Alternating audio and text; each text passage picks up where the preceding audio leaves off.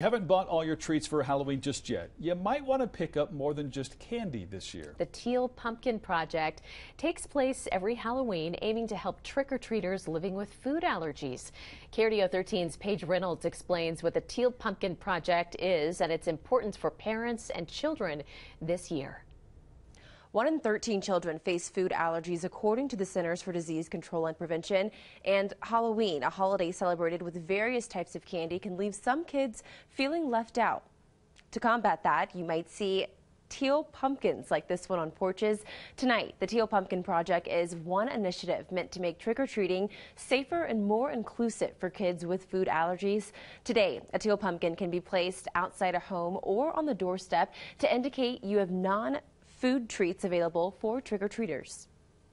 And so when I was a kid, I did the whole Halloween thing, and then all my candy was gone by the end of the night because I couldn't eat any of it, and so it was kind of a bummer. So I'm trying to make the experience for kids now a little bit different.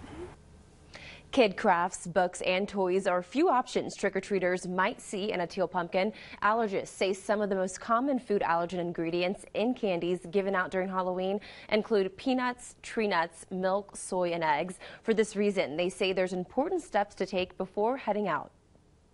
Number one, keep your EpiPen with you. Number two, try to eat those foods that only have a label, ingredient label, so you can read the label, make sure that it's safe, and then don't eat any foods just out on the trail. To find where teal pumpkins are placed around Colorado Springs, you can go to our website, that's KRDO.com. Reporting in studio, Paige Reynolds, KRDO 13.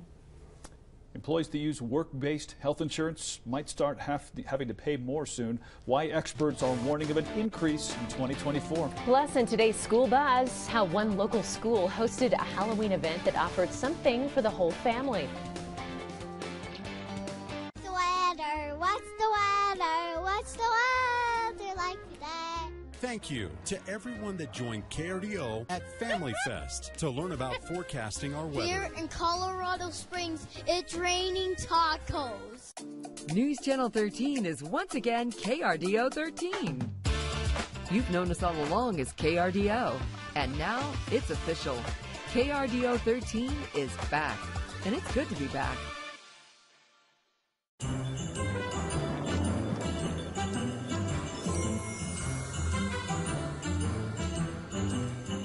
Kids smile from ear to ear, 'cause they know that Santa's near.